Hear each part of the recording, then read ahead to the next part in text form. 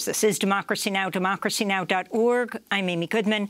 The Food and Drug Administration's fully authorized the Pfizer-BioNTech COVID-19 vaccine for U.S. residents age 16 and over, making it the first COVID vaccine to be fully approved by the FDA. In response, Doctors Without Borders called on Pfizer and BioNTech to immediately share the vaccine technology with manufacturers in Africa, where less than 2% of the population is fully vaccinated. The medical humanitarian group is also urging the United States to demand the company share information about the vaccines, which were created with significant public funding. Pfizer said it expects global sales of the vaccine to reach $26 billion this year. One study estimates it would take just $127 million for an existing manufacturing site to set up production and make 100 million doses. Doctors Without Borders say there are sites in Africa, including in Egypt, Morocco, South Africa, Tunisia, that could make 100 million doses annually within a 10-month time frame, but only if Pfizer shares the technology. We're joined right now by Dr. Manuel Martin. He is the Medical Innovation and Access Policy Advisor for Doctors Without Borders Access Campaign with Médecins Sans Frontières. Dr. Martin, thanks so much for joining us. So talk about what this full approval by the FDA means when it comes to global access to the vaccine. Well, for now, the full approval just means the FDA considers this a safe and effective vaccine. Unfortunately, this doesn't have direct consequences for global access. Perhaps even to the contrary, it might mean that supplies will be further restricted, and we'll see the continuing gap between vaccinations in high and upper middle-income countries versus lower middle countries and low-income countries. And just to make that a little bit clearer, so far, less than 1% of the doses have been delivered to lower middle-income countries, whilst 99% of all doses have been delivered to countries that represent just 50% of the world's population.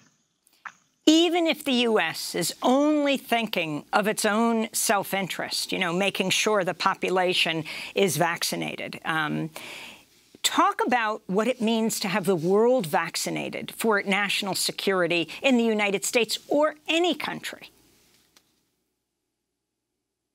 Well, whilst it's understandable for countries, it's regrettable, but understandable for countries to try and limit the number of vaccines that are exported from the country, it's completely unacceptable for countries to refuse to share the technology. It's akin to sharing the recipe with other manufacturers. That would actually be multiplicative and wouldn't take away any doses from the US or any other high-income country. I mean, looking at your press release, Médecins Sans Frontières, Doctors Without Borders, you say an analysis by Imperial College of London commissioned by MSF, the estimated total cost needed of starting up mRNA vaccine manufacturing and producing 100 million doses, and we said this earlier, is $127 million for Pfizer-BioNTech vaccine and $270 million for Moderna's vaccine. Considering the estimated $2.5 billion of public money that's gone into the development of mRNA vaccines and the forecasted revenue of, as we said, $26 billion and $19 billion for Pfizer, BioNTech, and Moderna, respectively, these companies have a public obligation to facilitate increasing vaccine production and supply wherever possible.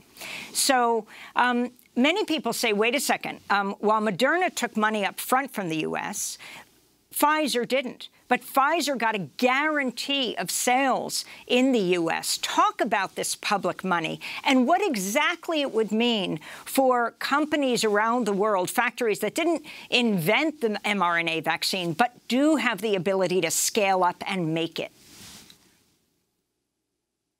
Well, we have to think of public funding. Indeed, you mentioned the advanced purchase agreements, with which, if they were made very early, are a way to de-risk research and development expenditure. But we also saw the partner company, BioNTech, receive quite a substantial amount, in fact, $450 million from the German government. So it's not only the US that has been funding the research and development of these companies. And like you point out, the profits that these companies are likely to make, independent of whether the technology is shared or not, is in the tens of billions this year. And there's really no reasons why they shouldn't share that with other manufacturers. If they would, we would likely see a multiplicative effect where we would have many manufacturers in low and middle countries producing this vaccine. And a decentralized manufacturing model would really also reduce the risk of very narrow political export controls, for instance, limiting vaccine supply, like we have seen, for instance, with the US, but also with India. The World Health Organization is calling on wealthy countries to impose a booster moratorium on COVID shots. Let me play a clip.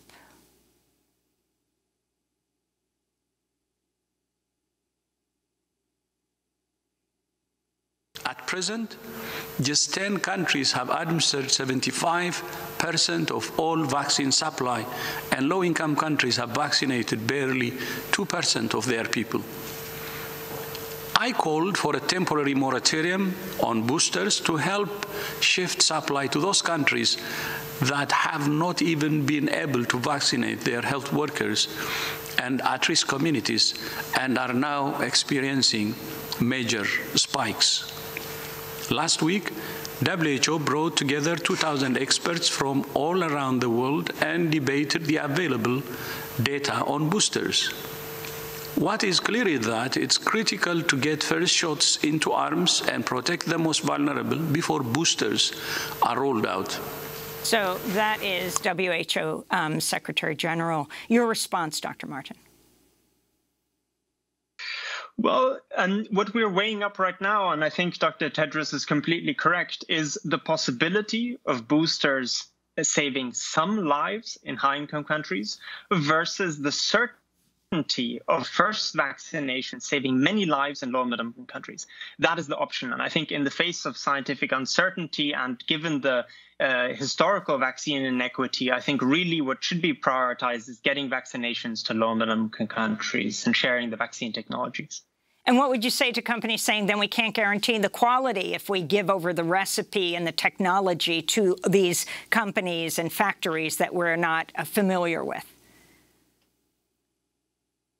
Well, I would say that is an incredibly paternalistic view of manufacturers in low and middle countries. There are many manufacturers in low and middle countries that are very capable of producing high-quality vaccines that are approved actually by regulators in Europe and even by the FDA. So that's really not a good excuse for not sharing the technology.